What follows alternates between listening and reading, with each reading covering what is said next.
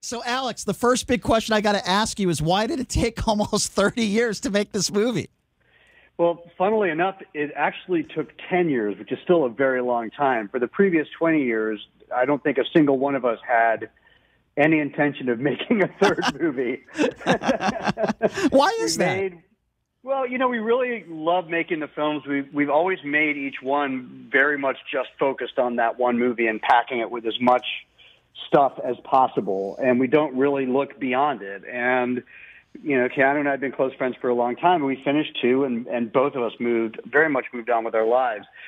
But the writers, Chris Matheson and Ed Solomon, they pitched us an idea for three about 10 years ago that we thought was really hilarious. And basically became, the movie that we just made, this idea of what if, it's almost like a garage band movie. What if you picked up with Bill and Ted all these years later? They had wives, they had kids, they had responsibilities, but they really hadn't put the guitars down, and they probably should have a while ago. I can't wait. That's such a funny concept. I can't wait to see this movie.